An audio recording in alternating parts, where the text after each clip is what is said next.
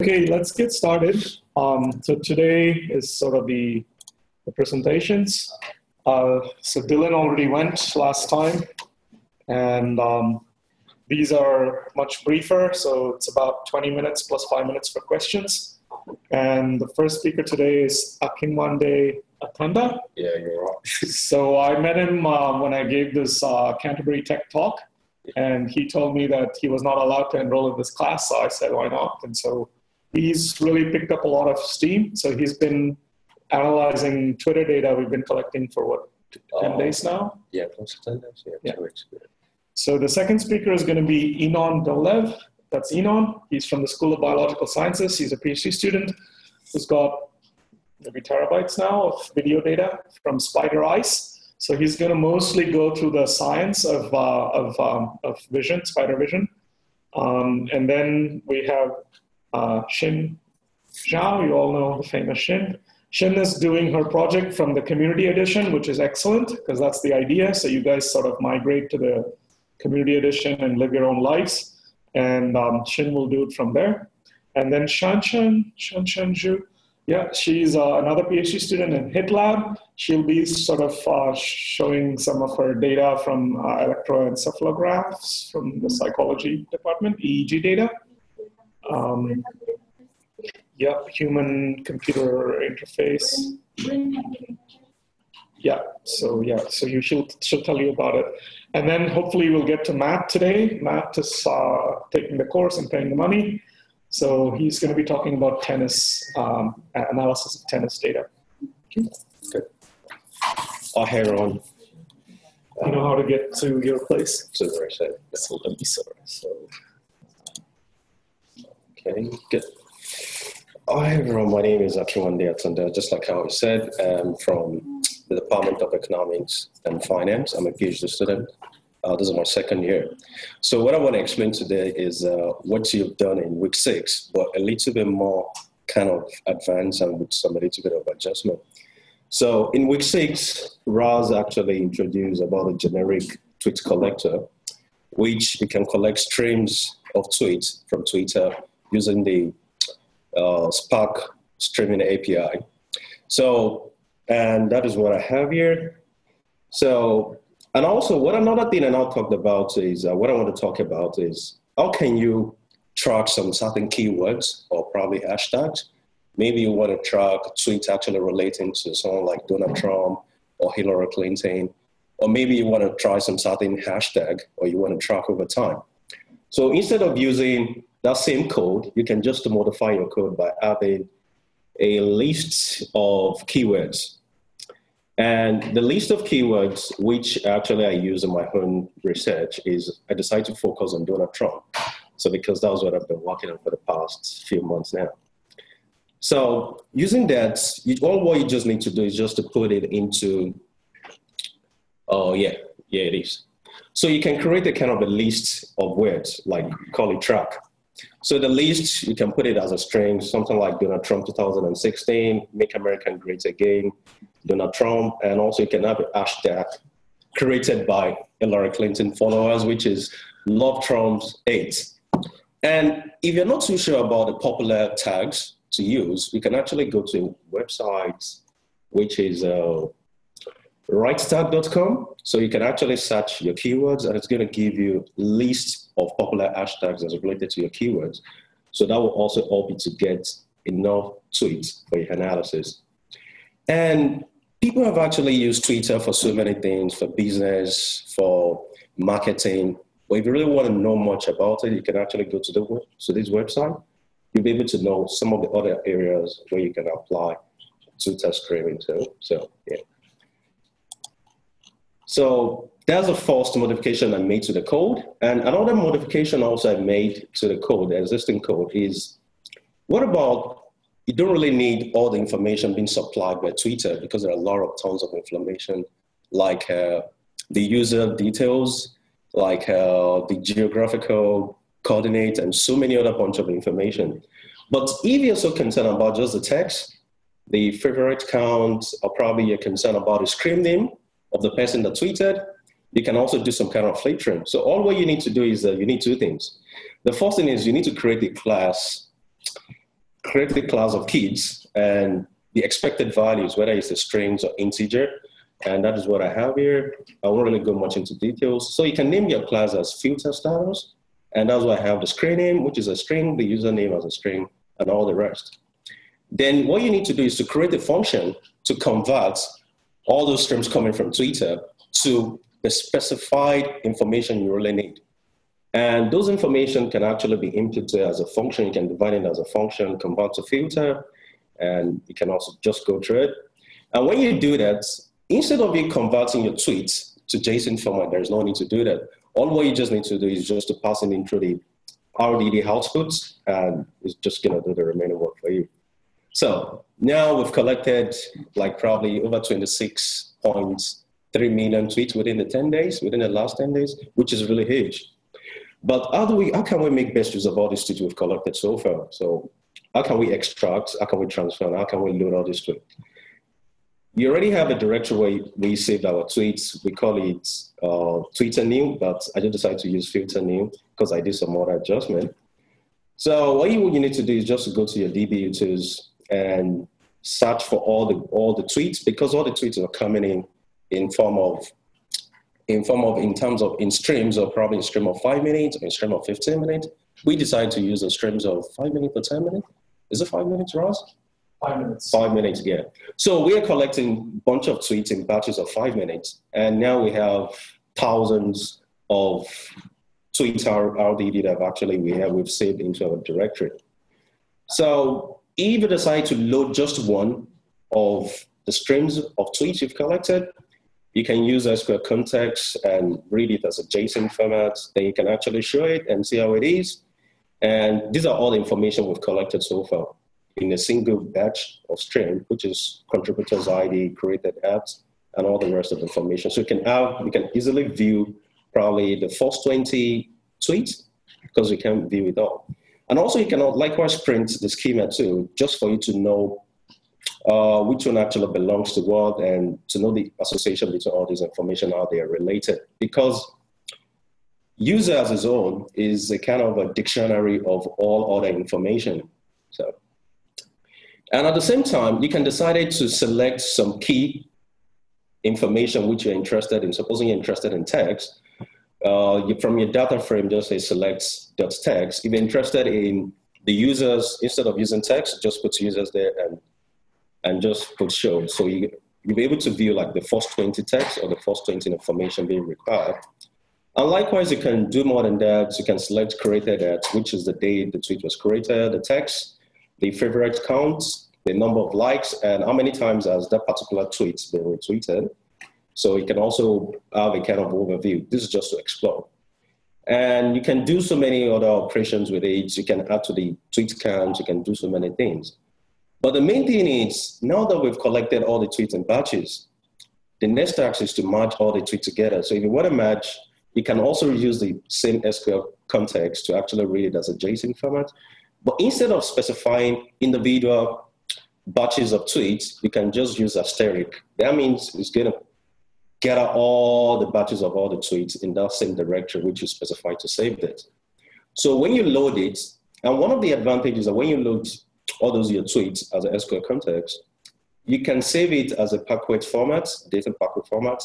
And the reason why you need to save it in that format is that it's very easy for you to actually interact or retrieve data easily using your SQL syntax. So when you actually do the merging, after we did the merging, we decided to register it as a table, and we're able to do some certain query like, okay, select all the information from the merged text table. So you'll be able to get something like this. Since that our whole interest is just on the day the tweet was created and also the text, that which we included in the merge tweet streams. So we're able to retrieve these. I decided to limit it to one just to give it kind of an overview. And another thing is you can also count the number of tweets you've collected so far. So just like today, I decided to count the number of tweets we've collected so far for the past 10 days. And as at 3:30 p.m. today, we've collected like 26.3 million tweets, which is really huge. And you can also graph it. You can also give a kind of a plot chart to able to know how many tweets you collected every day, or probably probably every minute. So in this case, we decide to use same SQL syntax to determine the count of text. And also we decide to retrieve the created at, which we actually plot under the x-axis. And this shows the first 1,000 observation for each minute or each day, I can remember. And also you can also filter by query words. Since that all the tweets we've been collecting, we decided not to filter it. We're just collecting. We didn't restrict it to a particular keywords or particular hashtag, or probably filter in terms of the required information we need. So if you have collected all these tweets also, you can also still do a kind of filtering by just retrieving the information you need. Something like probably I'm only concerned about tweets related to Trump.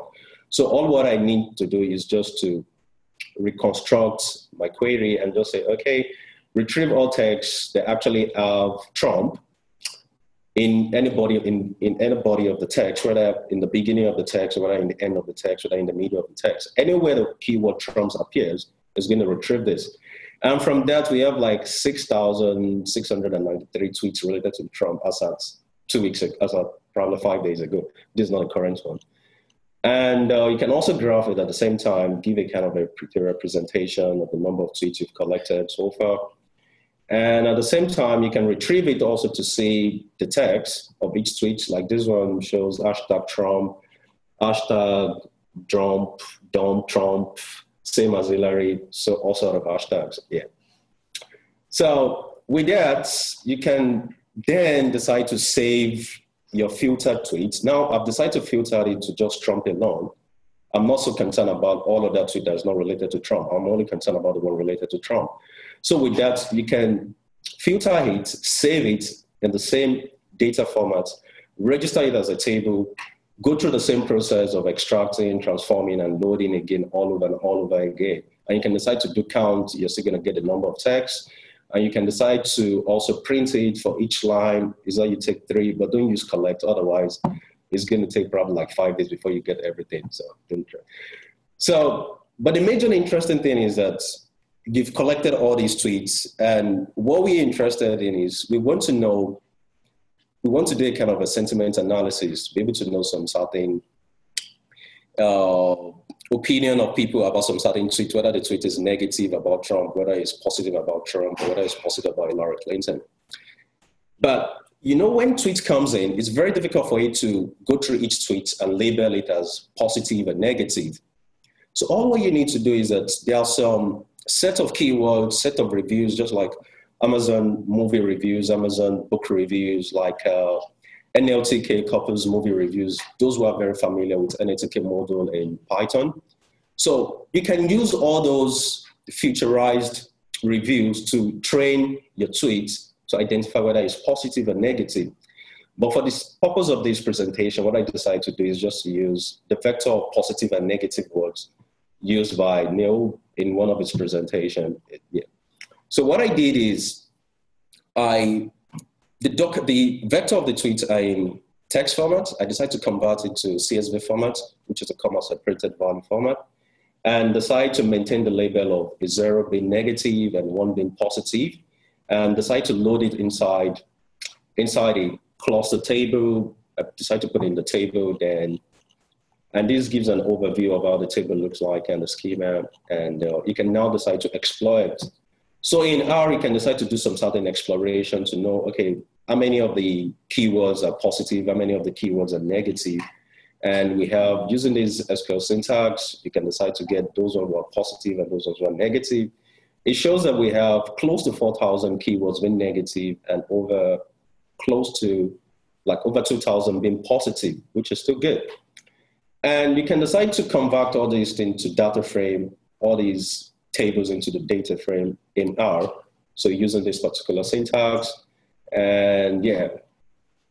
Another thing you might want to do is that you can also decide to search from certain keywords, whether a particular keyword actually exists in a set of keywords you have. And we can decide to try with amazing. Using this syntax, we can decide to query that, okay, does the data frame, which is the class words, does it contains this particular word or text, amazing? And what we get is true, and from that we have, it appears 3 times.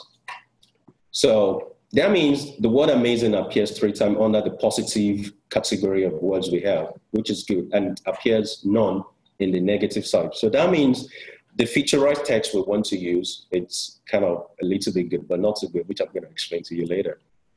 Then what we now want to do is that we want to use these particular featured words. We want to take it to our machine learning pipeline, create a pipeline. And why we need to create a pipeline is that we want to let it learn from it so that it can be able to use it for prediction if we have some certain tweets, and it can classify whether being positive opinion or negative opinion. Now that I have like over close to, I have something like over 5,000 keywords, featurized text categorized into positive and negative, I decide to split it into the training set and the testing data sets. And since they're in 1 and 0, so that means a kind of like binary classification estimator, so I can use like logistic regression. And I can decide to fit it into the model that predicts with my transform model, which I'm going to show you how I did it. So now you can decide to import all these models in Python. At the same time, you can implement the same thing in Scala, but I just decided to use Python because I'm much used to Python. I understand it better for the purpose of this class. So now you can decide to set all this parameter, your bin, which is your binarizer. So the category we have under the second column of our imported data set, we have the category which represents whether being positive or negative. And so you can decide to name the output as label and decide to give a threshold of 0.5. That means any category that is more than 0.5 represents positive review. If I decide to put 1 to it, since I didn't have any integer greater than 1, so it might not be able to recognize the threshold. And also tokenizer, what tokenizer does is that if we have a bunch of sentences, it can split it into words. That's the essence of the talk.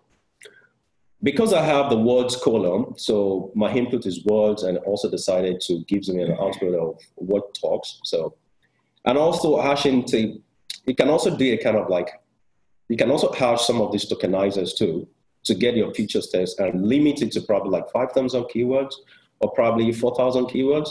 But because we actually don't have more than like around 5,000 plots, so I decided to limit to 5,000. And you can set the parameter for your logistic regression model. And you can play around with the elastic net parameter by reading the Spark ML documentation. Then the next thing you need to do is to create a pipeline, and you can create it in stages, and just like how it is showed here. And in R, I need to import my table into my R notebook as a data frame, so which I did, and I decided to split my data frame. That means 70% of the data frame is split into training data, and 30% is split into test data. So the first thing I need to do is I pick one of these data sets, since I have 2 data sets, to train it first, and also to evaluate the model, whether it's good or not, before I start feeding it with my tweets to predict or not. So what I did is, the first one, I created a model which is also dependent on the pipeline, so feed it with the training data sets. So feeding it with the training data sets is going to generate, it's going to train it over time. Sometimes it might take 5 minutes or something less than that. It depends on the size of the keywords we actually feed into it. Then the next thing is, since I already have a model, now I want to predict it. I want to assess the performance of my model, whether it is good and or not. But because my test data set already has a label, I can easily compare whether it's predicting well or not. So what I need to do is take this model and decide to transform it using my test data, since I've already split it into 2. And with the prediction, I can decide to display it and see how the prediction is. These are my keywords, which is the tokenized keywords. And these are my original labels, and these are the predictions. The first one, it got the first one abandoned. It got it right. The prediction is 0. And the real label is also 0. And now, the probability being shown here is the probability of whether that particular keyword it's a 0 or 1.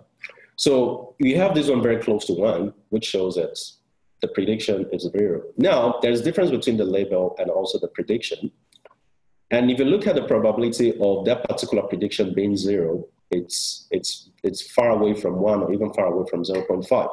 And the highest is being 1, and that is why you have it as 1.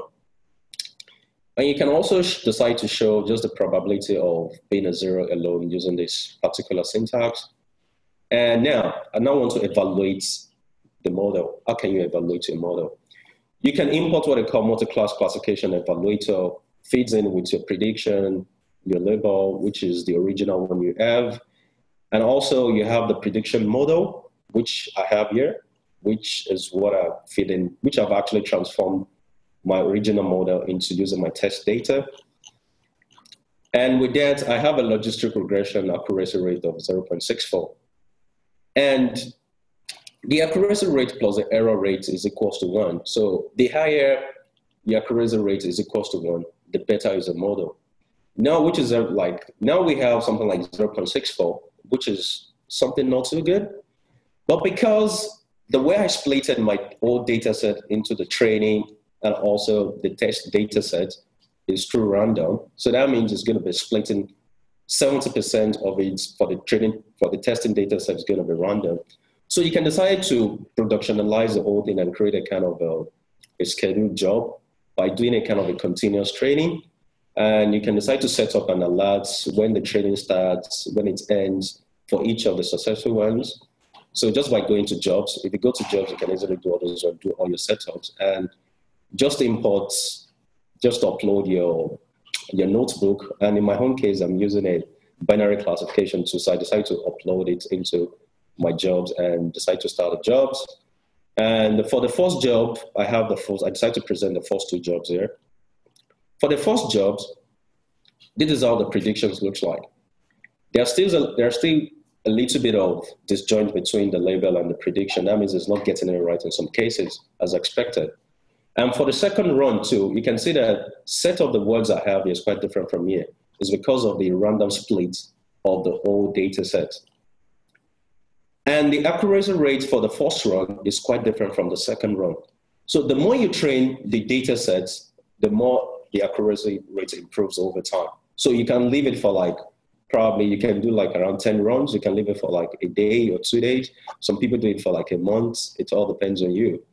So, but the main thing is, the next thing which we plan to do is to have more of reviews, probably from Amazon, from movie reviews from couples, which is NLTK based, and use all these training features to train the model better so that we can actually feed in our tweets to give a better prediction, whether being positive or negative. Thank you very much. If you have any questions. So how long did you take to learn all this? Because you missed the first 6 weeks of the class or something. Oh, yeah. Because I've been doing my tweet collection on Python before, so it doesn't really take me much time. And this is my first time of actually using Scalable, which I really have to read wide and have some sleepless nights. So yeah, so that's it. So are there any questions for? So what's the commercial application? Yeah, the commercial, yeah, good, fantastic. Yeah, that's a very good thing.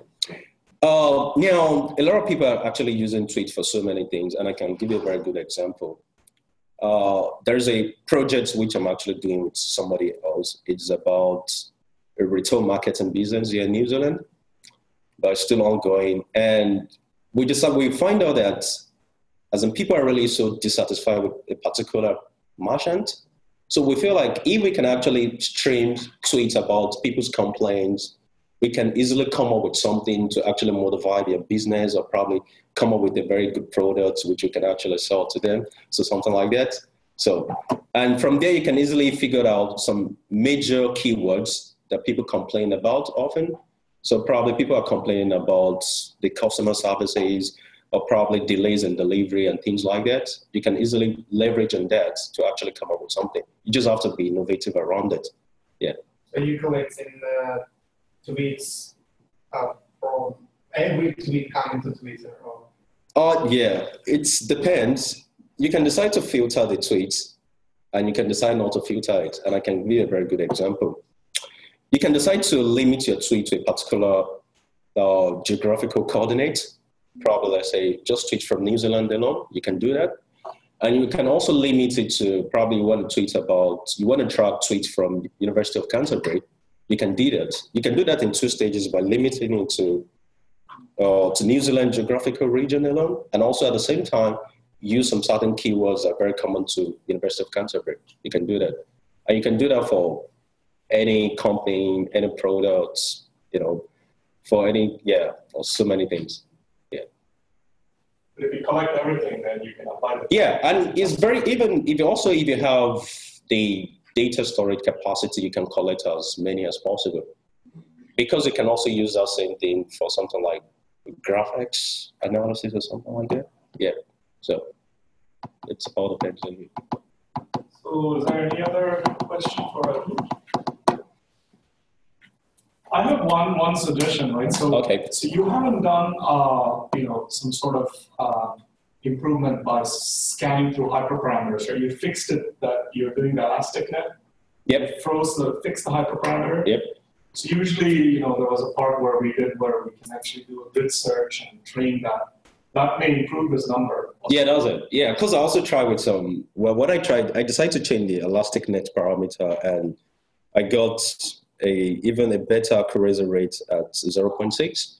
And you can also create a kind of a loop to change it probably within. You can start from a 0.3 or 0.4 and increase the weight interval of 0.1. It all depends. You can do that.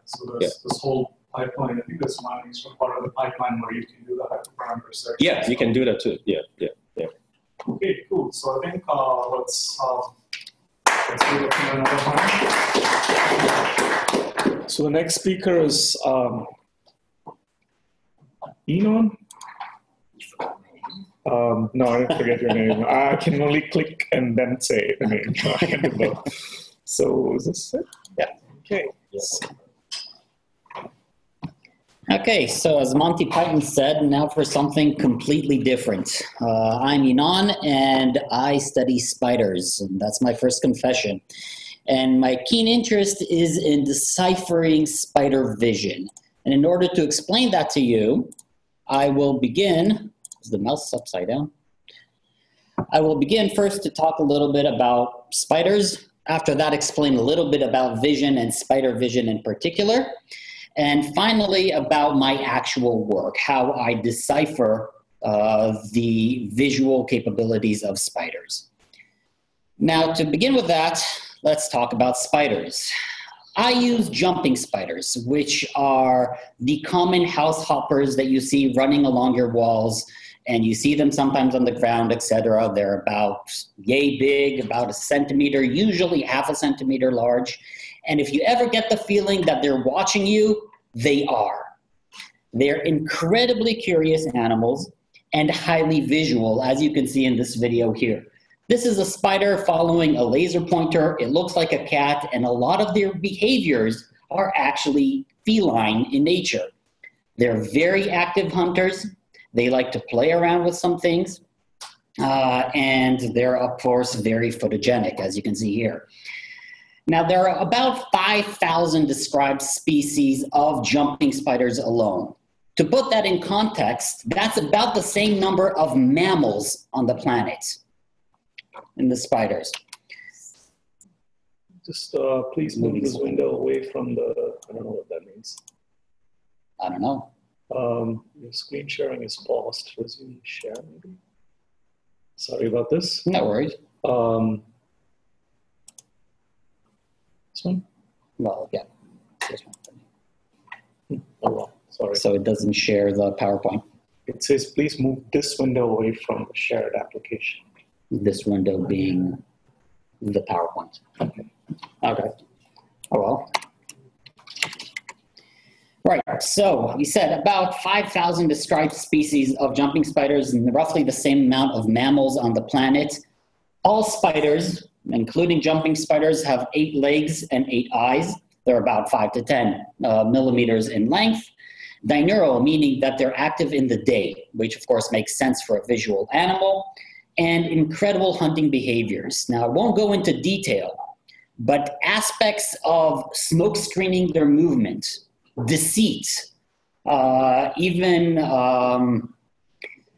what's called cheating. So in other words, they walk onto another spider's web and pretend to be a fly struggling and then hunt the spider as it's coming to attack them. Those are the sort of behaviors that they do. Incredibly, they can also do a detour that takes about 2 hours to come upon their prey from a direction that it won't see them.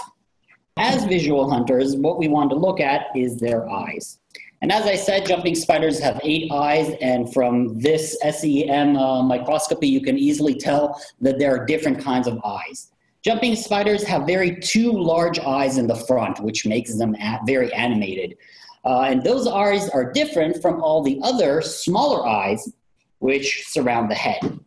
The 2 large ones are called primary eyes, and the smaller ones secondary eyes, and together they give a field of view roughly encompassing the animal. Now, to understand the differences between them, we need to look inside the head. What we can see here is that the secondary eyes are small in structure and have what's called a static retina. It's a very small single-layer retina. The retina is where the photoreceptors reside. It's kind of like a sheet behind the lens. Now, I don't know how much you guys know about arthropods, which is the family which includes spiders, but all of them have their skeleton on the outside. And the lens is part of that skeleton. In other words, their lens doesn't move. If you want your eyes to point at something, you need to turn your entire body for the eyes to point at there. That's where the primary eyes come in. What we can see in the primary eyes is this interesting tube. And this tube has a number of muscles around it.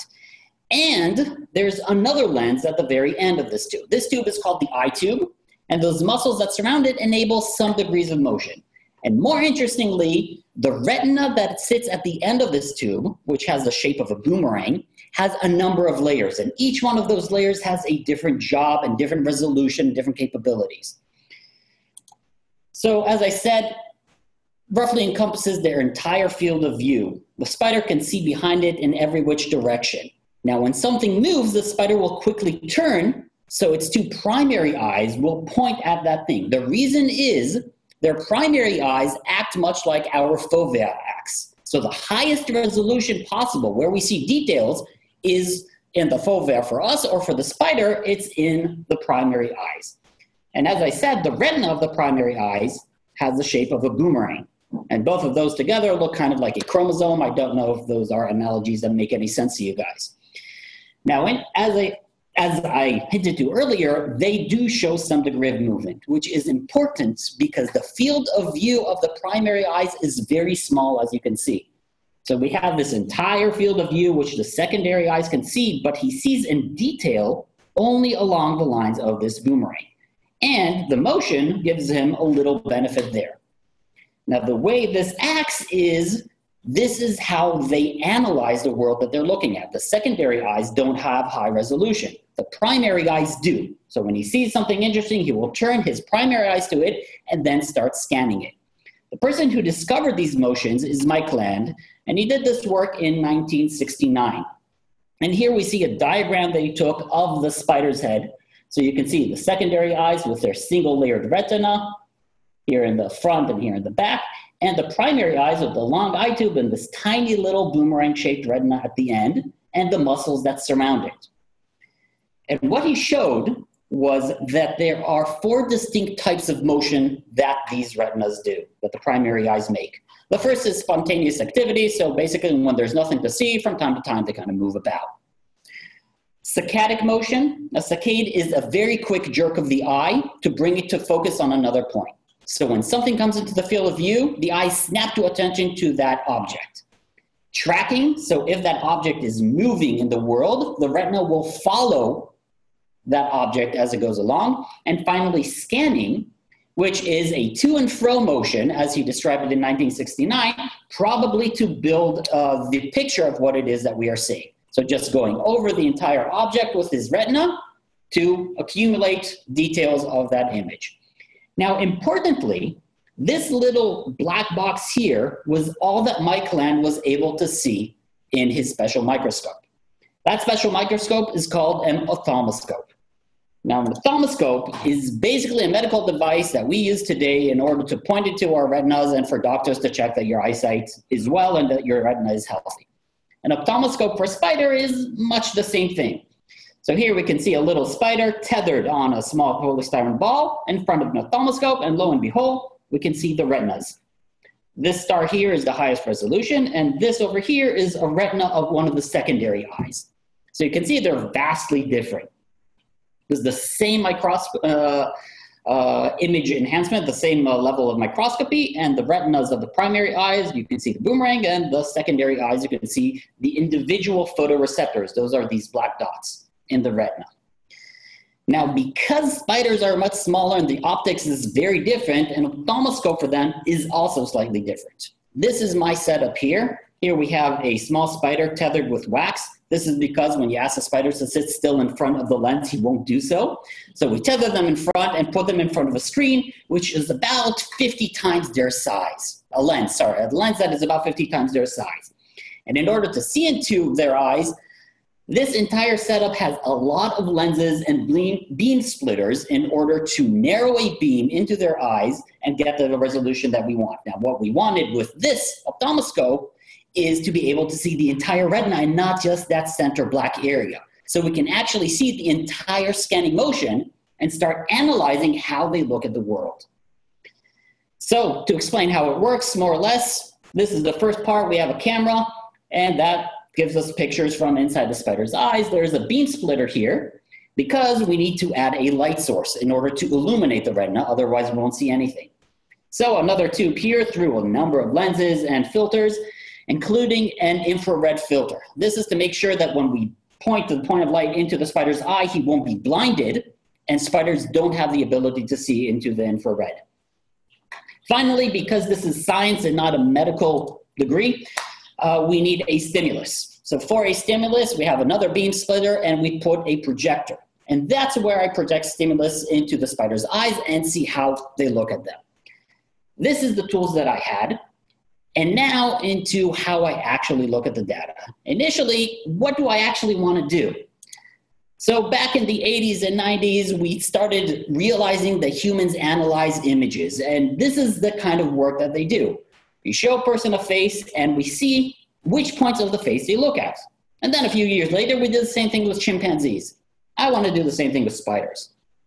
Of course, a human face, or a mammalian face for that matter, means little less to a spider.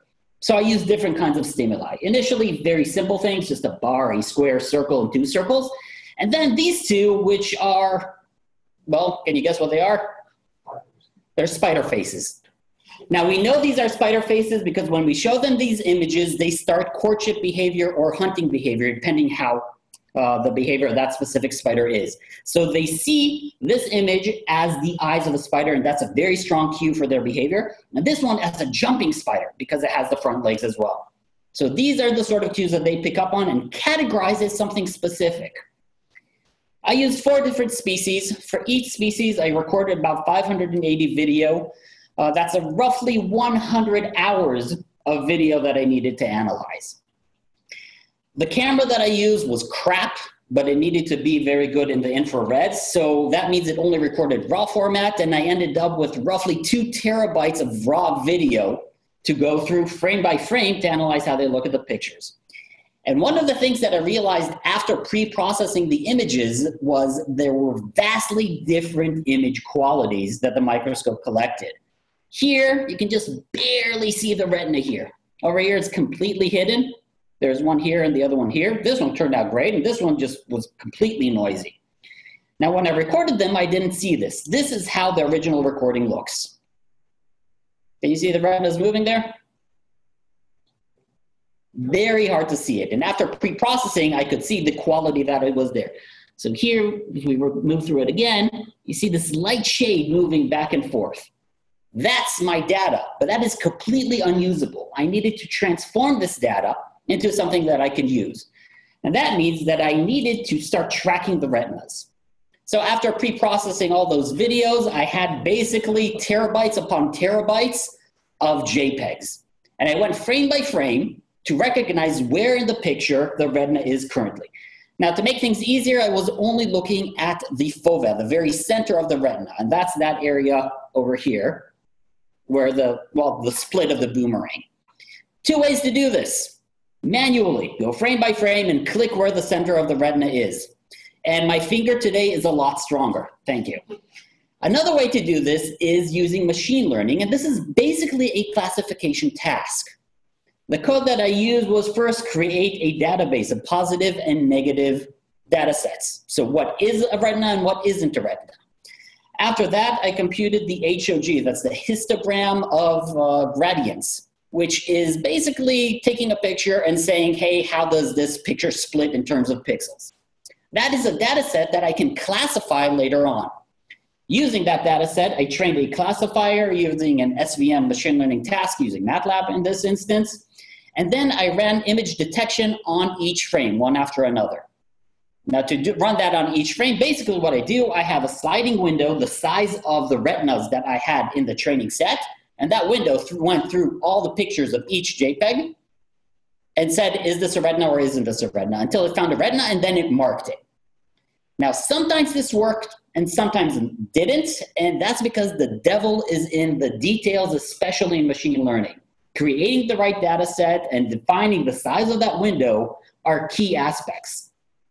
And if 2 images before, we saw vastly different qualities. This entire area, for example, is a blind spot. And whenever the machine learning went through there, or the retina moved through there, it lost the retina and then couldn't find it again. So about 2/3 I actually did by hand. Nonetheless, after all this, I managed to get a data set. And through that data set, I managed to track the retinas. And here we can see videos of how the retina is moving overlaid upon a stimulus. What we can see here is that different stimuli cause the spiders to follow through very differently. They obviously move along the edges, more or less. We can see here that he's moving along the leg and around the eyes and focusing on the smaller eyes. And then both of them at some point kind of look for what else is in the world. And then come back to the stimulus. Right, so this is awesome. This is data that I can't do anything with because this is not statistics. This is just cool images. So I need to take all this information and turn it into actual XY coordinates, which was actually pretty easy to do. However, as you saw in the previous video, some of the stimulus were crooked. This was due to bad experimental design, and after a year of running these recordings, I couldn't afford to redo everything. That means I needed to normalize all my data back to a single image. Luckily, MATLAB is very good at doing this as well. You just give them the 2 images, it recognizes the various points that correlate to one another and translates the data. So basically, if the stimulus was crooked, just turn the stimulus, use that same matrix that you use in order to transform the image and do that on the stimuli itself. So all these points turned around. That means that I now have a data set of aggregated information from all the spiders for each species. And this is the kind of results that I can actually use for the papers that I'm writing. Now this first one, what we see here is a heat map. A heat map is kind of like a density map of how often the fovea of the spider's center of their attention is on that point. And this is actually pretty awesome. This is completely new. I just finished making these about a week ago. Well, haven't finished quite yet. Well, we can see they focus mainly on the primary eyes. These are these 2 big circles on the secondary eyes and a little bit around the legs, not too much. And then there's this area here. Now I have 2 explanations for this area here. One of them, the eyes were at rest. So they just dropped to the bottom. But I filtered out all the points that followed through. I was only looking at information where between each frame, the retina was in a different location. So I'm only looking at movement, in other words. So this doesn't look like an area where they just rest. However, if you consider the size of the retina, that size correlates to when, for example, the fovea is here, so the center of the retina is here, the edge of the retina is here on the leg. When the center of the retina is here, the edge of the retina is here at the edge of the circle. That means they're using the edge of the retina for edge detection. Edge detection is very strong when you move your retina to a different light. So if you take the edge of your retina and move it from a black, black, black, black, white, that change is very strong signal to the brain. So by using the edge of the retina for edge detection, that's exactly what we have here. These 2 shapes, if you put them one on top of another, they're more or less the same. So that's what we see here. Other kinds of statistics that I'm now attempting to do. Kernel density, so that's basically comparing the heat maps between different species, seeing how aggregated they are and whether or not they're statistically different from each other. Distance to stimuli, so I took all these stimuli and turned them into vectors and just did a KNN, a K nearest neighbors, for each point of my data to where the stimulus is. And that can show me how often they follow the edges compared to how often they look in other areas. And finally, a clustering algorithm to see where the points aggregate, again, using machine learning. Now these, the clustering, I've already done some, but because this is unpublished, then my advisor asked me not to show it quite yet. But that's my data. Any questions?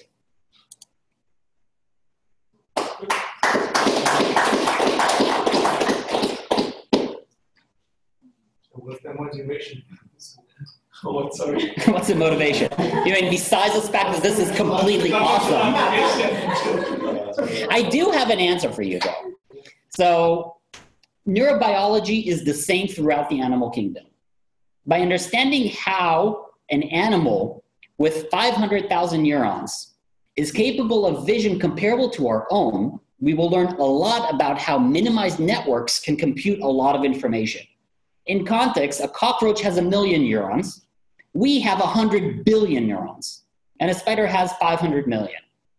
So it's a tiny brain with vision and behavior that should be much beyond its capabilities. So all neurobiology is the same. If we decipher how they do this, and we're looking into their neurobiology as well, we will learn a lot about network computation in a brain. Beyond that, you absolutely never know where science will go. The cochlear implant is the result of research that started into cricket mating behavior, mating song of crickets. And that led to the cochlear implant.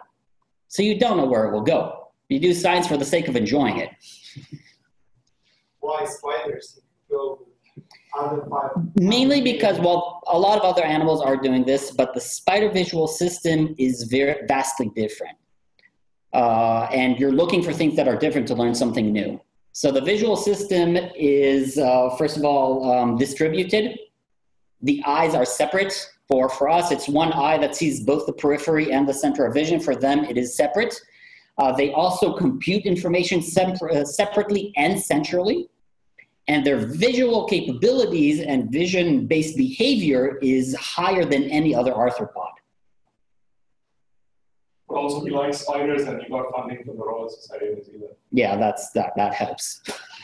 Yeah. How long have you been doing the project? I'm just in the beginning of my 5th year, so finished 4 years and, well, just got an extension to write my PhD. So I did 4 years so far. It took a 1.5 years for this microscope to arrive, so the first 1.5 years I didn't do much. Yeah. When machine learning helps you to predict the behavior of the spider eyes? Potentially, yes. One of my hopes is to use an algorithm, kind of like a Markov model, to base the next location of the retina upon where it was earlier. And machine learning can definitely help with that, but again, the devil is in the details to collect that data without the noise. And for that, I need a different kind of normalization from what I have. I normalize my data according to where the stimulus is. To predict the location of the retina, I need to normalize the data according to a baseline of the retina being in the same location for each spider, and not upon where the stimulus is. Because following through the stimulus is one aspect, but a big part of predicting where the retina is also knowing that there are physical limitations to where the retina can go. And as you saw, the spider is a lot smaller than microscope. There are going to be differences in the exact location of the spider for each point. So for some of them, they need to look a little up. For some, they need to look a little down, and that will change the predicting behavior of the retina. I was asking that they seem that they are following a specific patterns of evidence, like they will look at the same age, then they go back to the same thing, then Yeah. back to the age. So that would be like helpful for machine learning to upload it as a training model or something? Yeah, it could, so long as you keep it in one species, in one spider individually also. And that means you need a large database for that one spider before you do something else, and spiders get bored. So after 3 minutes of this, they stopped reacting to images altogether, for example, in each experiment. It definitely can be done, but I think we need better technology of recording first. Yeah, exactly. Yeah. How do you acquire spiders? I imagine like how to catch each other. They're actually pretty easy to catch. I use a number of different species. I use 2 local species, which we saw in the image in the beginning. One of them I collect from Berkeley's Flat. They run around there on the stones. And I used a species from Kenya, which I had someone else collect for me, and a species from Australia, which there is a breeder there that sent them over.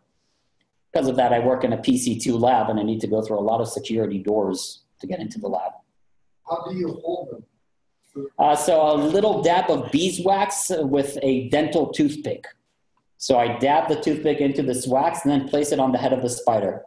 And I give the spider the small polystyrene ball so he doesn't feel like he's falling in the world. They hold on to this ball very easily. Like ants, they can carry more than 50 times their own weight. So they use this ball and they run around it. And as they run around in the world, the ball just turns in every which direction. By the way, there is a virtual reality system for spiders using this ball. So you paint the ball and you use a camera to follow through on the movement of the ball. And you see the spider navigating the world, because as he's running around, you change the images in front of it. And they readily react to such images. They behave towards screens much like we do. So it works very well. Okay, well, thanks, guys. You free them afterwards? Yeah, we did. No spiders were harmed during this experiment. Just traumatized. Well, the spiders that are not from New Zealand, we don't release afterwards. They live in the lab, live throughout their lives. All right, let's thank Yinnon one more time. Thank you. So our next speaker is Xin. And Xin has been using the community edition, which is great. So she's doing a presentation. So for the community Databricks edition, you only, unfortunately, only have 1 core, which even not to 1 core is 0.88 something. So that's my cluster here. I have 6 GB in my cluster. And in this project, the motivation is how you develop your own algorithm, own library to kind of either do a commercial or research project. So actually, I'm really happy to hear the last presentation because this is very much related. Also, we kind of extension the spectral clustering in a high order to reduce more noise, which help to do the clustering or classification. So the library we create already been attached to this cluster.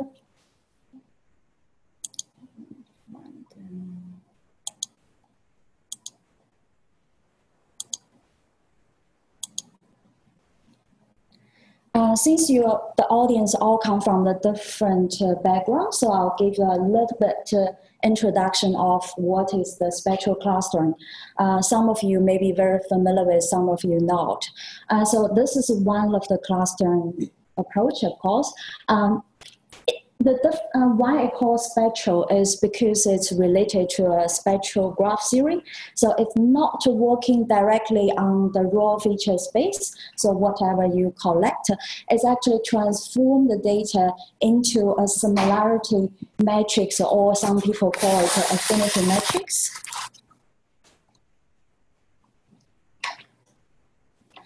What's the similarity metric? It just gives you some quantitative assessment of the similarity between a pair of data. So the feature can be a single feature or on a multivariate space. So after that, what the spectral clustering did is to reduce the noise in the similarity matrix space, then do the clustering of algorithm afterwards. As an extension, you can actually have a variety of similarity measurements. You can simply use 1 minus Euclidean difference, or you can actually transform to a kernel space using, for example, using Gaussian kernel. When you adjust the Gaussian scale parameter, which actually serving as a nearest neighbor. So you basically control how you want to count the weight on the nearest neighbors. So by that, by the Gaussian scale parameter, which particularly good for image clustering because it's solving the convexity problem. So this graph here basically shows the steps when you're doing the spectral clustering.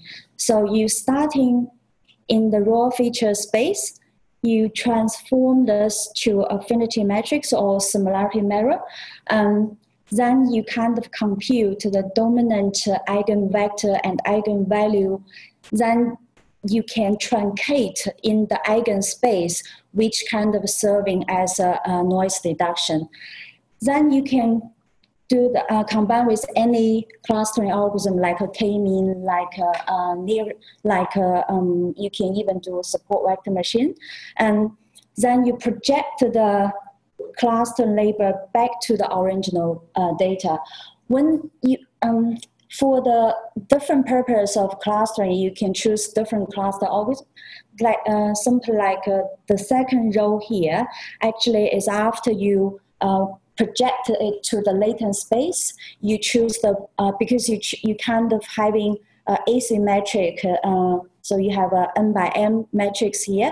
You have asymmetric by layer sum correlation layer. So you can use a bi-clustering to clustering both simultaneously on the column direction and the row direction.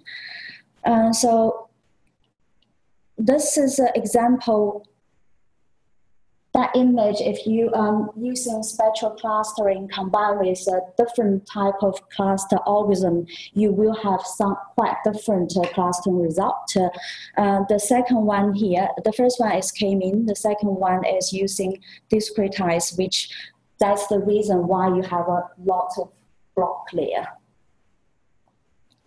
Let's give a brief comparison. I didn't do it, as I simply link that's the Python sklearn package, right? Give this plot. So that's very simple. Like the first row here is we actually, obviously we have a two cluster here, but some of the algorithm like mean shift, affinity propagation doesn't really give you a appropriate separation of the two clusters. But the same spectral clustering do well. The second case is the same, spectral clustering do well, but when you go to the third row, you can see the disadvantage of the spectral clustering is the number of cluster has to fix, so it cannot learn the number of cluster. That's unfortunately so mistakenly cluster that two together.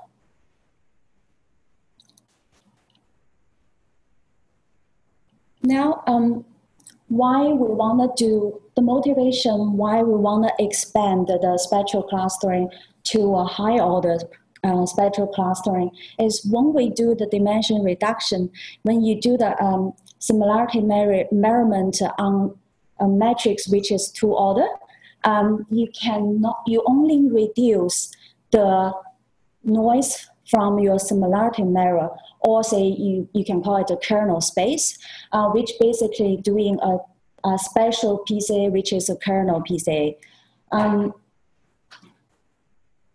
However, it doesn't really mirror the correlations in between each of the raw feature space, and also cannot, if say you mistakenly introduce one of the feature which actually irrelevant to your cluster, doesn't really contribute anything to your clustering. However, you are not able to reduce that noise from the feature space. You can only reduce in the kernel space. That's the first motivation.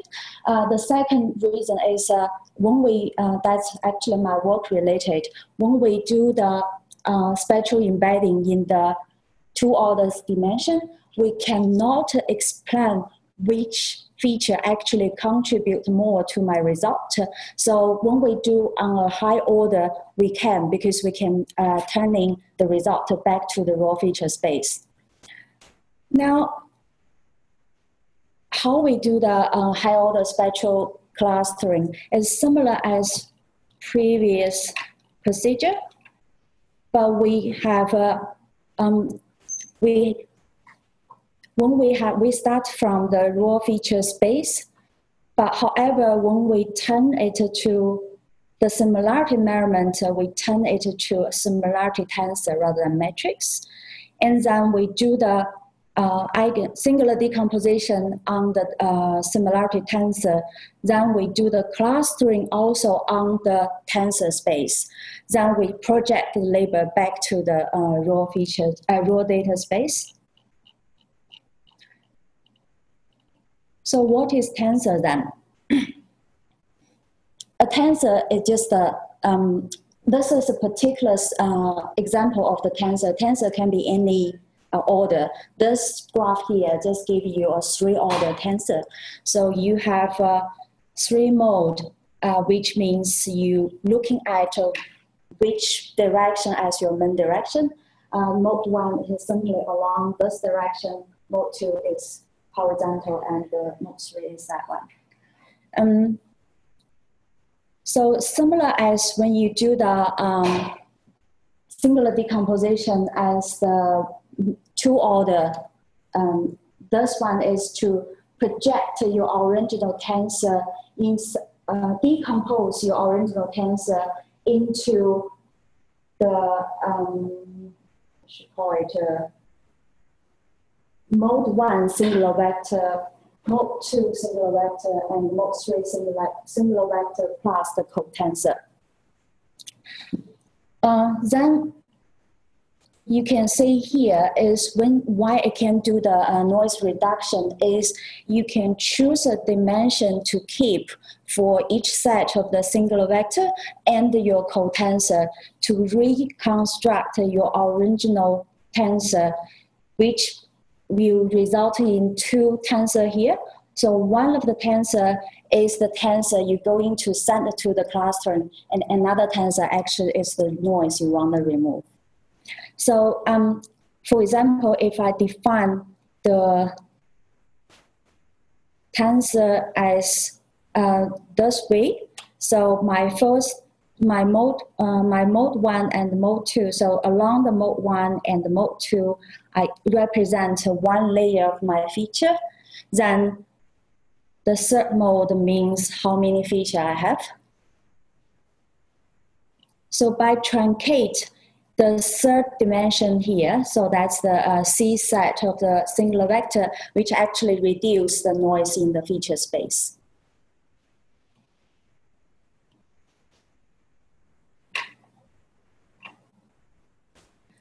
But because for the spectral clustering, the disadvantage of spectral clustering has 2.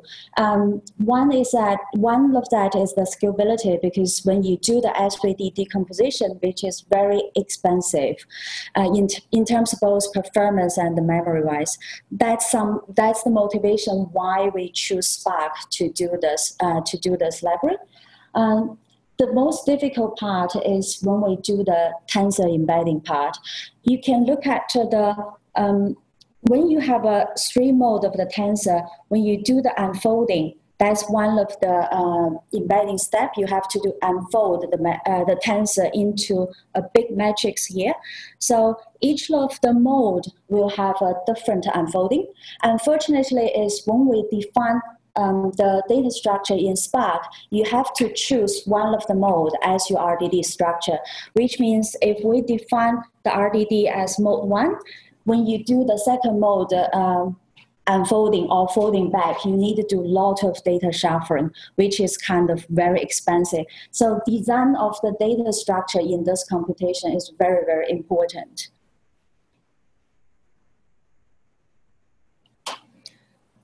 Here, just give you an example why memory-wise is so expensive. Is when you have a matrix which contains the double, the size is 100K by 100K, it requires 80K gigabyte. So you can think about when we do a high-order spectral clustering, we actually increase the dimension from ND to NND, which is extremely larger than the previously. So it's not really, which means this method is not really suitable for a large number of clustering. And also it's very, very difficult to do out-of-sample embedding. What that means is if you want to have a training model and want forecasting for the coming data, this algorithm is really, really hard because it's working in the latent space. When you're working with metric space, you can using two order, which means you can use some approximation do the out-of-sample embedding, but for the high order in the literature, not yet such method exists. This is just, I didn't, because the way I import the main library is as a jar, so it doesn't really show all the source code. Here I just give you a little bit example of when I do the unfolding and the folding. You can see this is the tensor is a RDD of int, and the vector array of doubles. So when I do the different dimension, there's a lot, different mode, there's a lot of, somewhat like, because I'm doing, because I'm doing the tensor in the mode 1. When I define RDD is on the mode 1 structure. So when I do the fold, actually the first dimension is most easiest one. But when I do the second mode, that will need a lot of group by, a lot of flat map, which is quite expensive. Now let me give you this is just brief introduction to the algorithm. Let me give you a case study to compare when you do on spectral clustering, what's the difference when you do on spectral clustering and the clustering on the original feature space.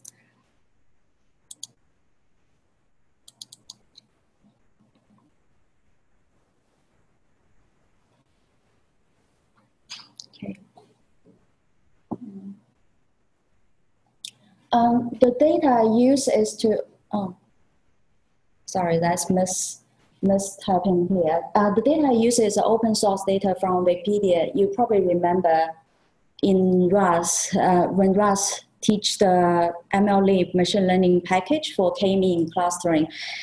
Actually, one of the figure here is taken from, from this data set. Why I use this data set is really because this figure here. When I look at this figure, I think, oh, must be something wrong. Because if you look at that figure, it doesn't make any sense. That's the true clustering. So in this data set, you have, that's about some data about three species for this flower. When you look at this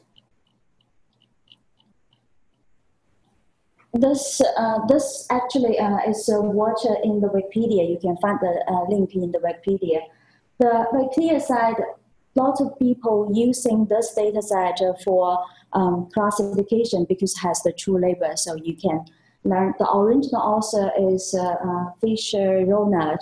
He's using this, doing some linear discriminational studies. When Mr. Fisher doing this study, he found that this particular species is quite easy to be separated out.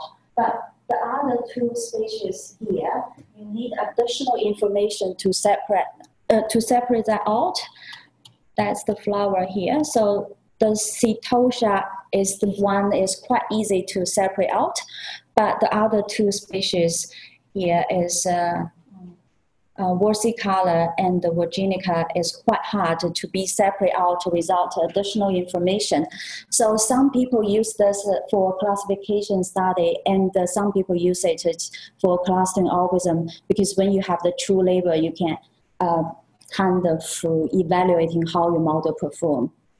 But when you look at this plot, it doesn't really make sense. First of all, if you look at this is the true the color represent the true spaces class. The red one actually is very easy to separate out.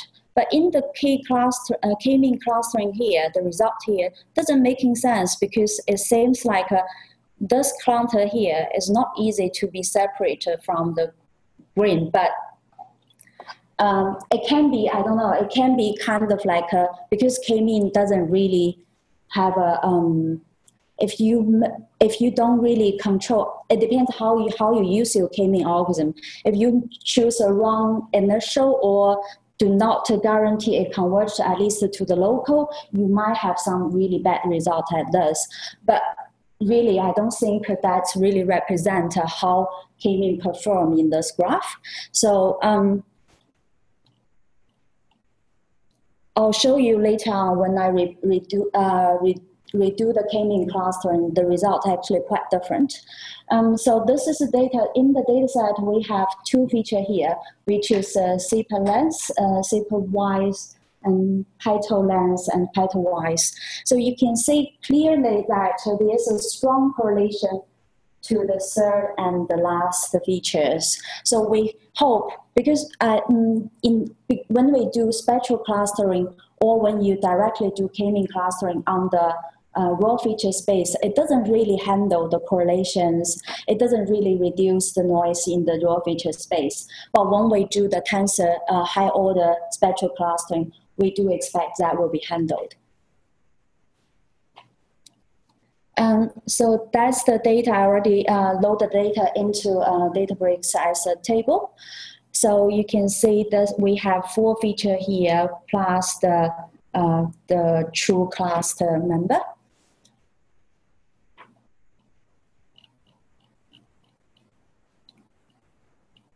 So here is I just imported the next necessary library to do the k-mean cluster. So the k-mean method we use is in the MLlib clustering. So that's the method to do the clustering. Because when you're working on a data frame that's basically RDD, it doesn't really reserve the order. So what I did is to kind of insert index to the Databricks, to the table of the data to reserve the order for later on when I return the data frame back will be the same order. So that's the k-mean clustering result. You can see Setosha, which is the most easily separated class. So all of them are correctly classified. So that's the cluster 1 here. And then there's a miss for the versicolor, there's 2 misclassified, and for Viginica is also 14 been misclassified. So the error rate is really about 11.33%. So that's the return result. That's the I just inserted the additional column to represent the clustering label.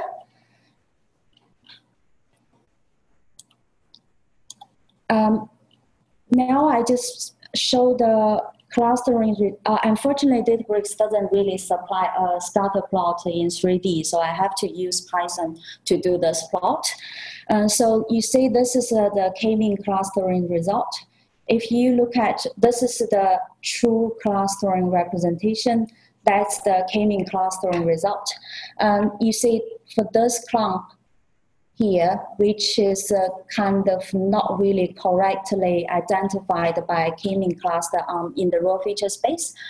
And the Setosha actually is the red pointer here is very easily been separated out, which is really different from what you see from Wikipedia result. Yeah.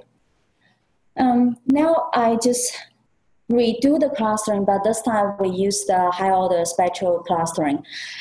So I just imported the tensor SVD, which in the library we define, and also the spectral clustering library to perform this. Now, if you look at the result, there's only previously is versicolor is 2 being misclassified. This is the same, but when we went to Virginica, you can say that's only 4, previously 13 being misclassified. So the error rate here really reduced to 4% only. Similar, the return is still a data frame. Now, if you redo the plot, you can see this clump here, which previously is hard to separate out. Now lots of them go to the right class.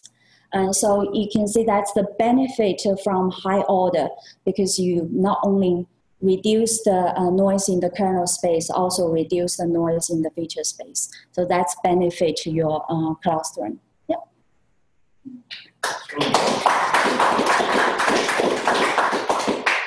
So is there a quick question for Shin?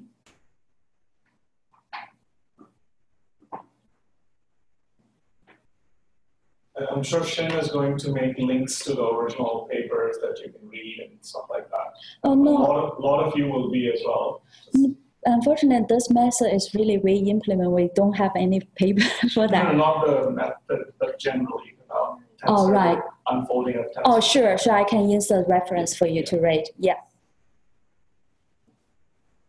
Yeah, and with the clustering techniques in the beginning, that's like using a version scheme can work better than working separately. Like you're showing that like the different, the very, very top, the very beginning. Yeah.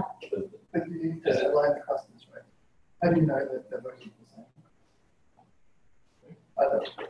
Oh, for clustering, you have the random label, yes, but you can identify them by the majority membership. Okay. Yeah. So this particular package is this open source? No, it's I write the whole. You mean the tensor cluster? Yeah, I write the whole lot. Yeah. So are you going to put it in a Spark package or something like this? I don't know. I think it's really just a naive version, really. I mean, it'll evolve, right? If you do that, then yeah, in the future, yeah. You know, someone else will improve it and blah blah blah. This Spark 2.0 is drastic. Oh, this is really written on the Spark 1.6. So Spark 2.0, like they change a lot of the implementation. Yeah. Like you do data set, you have to kind of making change for that. Yeah. That's what I mean. If you put it as a Spark package, it will have a life of its own and evolve. And you know, when you get old, maybe something will use. Thanks a lot. I'm going to set up here and log out.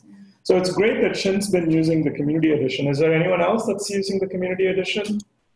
One, that's the best way to go, because when the AWS credit runs out, the shop is closed here. So okay, great, thank you. Okay, so this is, I guess, going to be our last talk for today. So I think we're going to move Matt for next week. Are you happy, Matt? I can go today. Well, today I don't really want to go home. I think so. Yeah, maybe. I mean, Harry was going to go this week, but he is not here and he's postponed. So we'll have, did I miss anybody else for next week? Matt, Andre, Dominique, Shakira. All right. Okay. Okay, good. So now we'll, Shansha will be doing the presentation in the research shard. So the research shard is the heavy duty one, right? So you can go up to 30 gigs basically. Is it this one? Yeah. The second one. This one? Yeah. Okay.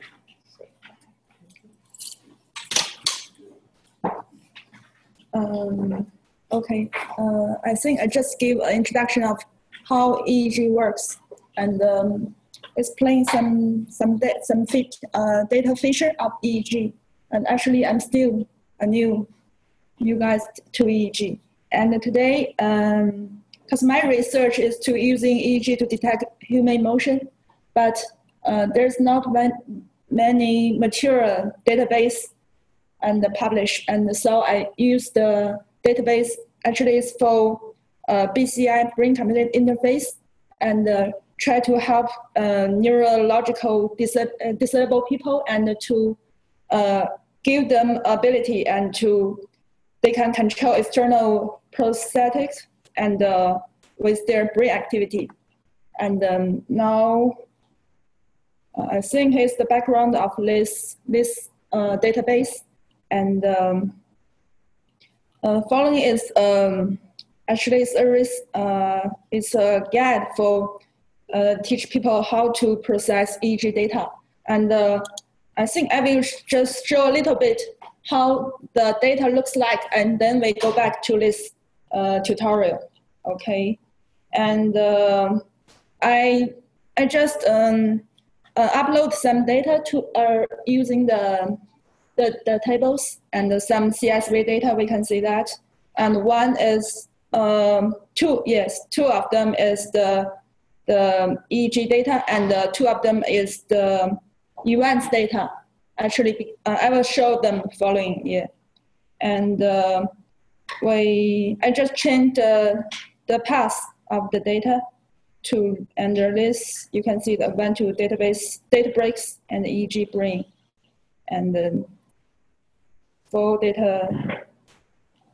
And I first generate the RDD, and then I generate the data frame from CSV. And here is to drop off the ID, because in the first column actually is for the ID, but it's useless, so I drop off them. And so we can see that is the whole data looks like different channel. Actually, I think in this database there's 40 channels, and we don't use all of them. And actually, I think for this research, we drop a lot of them.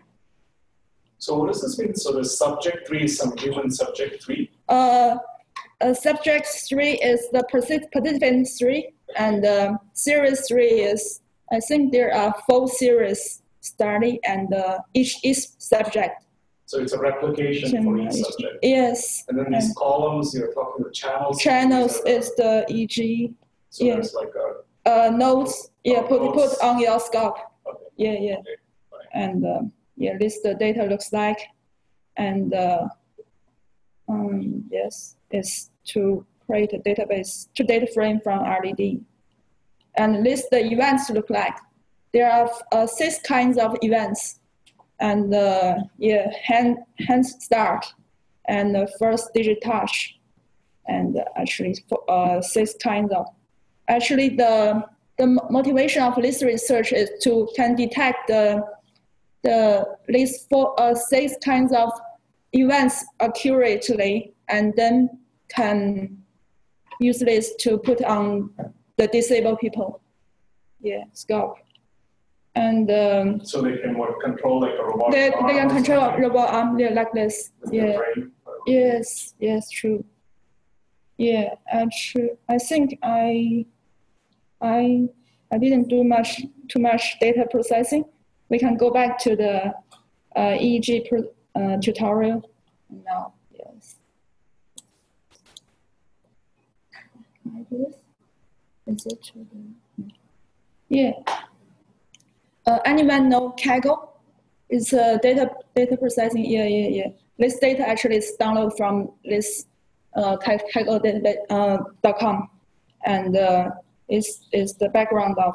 It's the interview from the first place player, and they give a tutorial because one of them is PhD in signal processing, and they have a lot of background of EEG processing. So they give us something about how to. Actually, for EEG data, there are usually 2 kinds of feature. One is domain-specific feature. That means when some event happened, and usually in 100 or 300 milliseconds, and the people will have some reaction in the brain. So this one is an example of the ERP is event-related potential. People have different potential. This one we can see that, and this line is the 0 millisecond, and it means when people see something, they have some virtual elicitation, and people will react this virtual and stimulus in 100 or 150 seconds. They will have the highest potential, and in the 0 seconds is the lowest potential. And are all those channels or something? What are those little? So this is the head of somebody. Actually, it's the location of the nodes. This two is the first one, the first in the frontal one. Yeah. So each squiggle corresponds to something stuck on a person's head. Yes, true.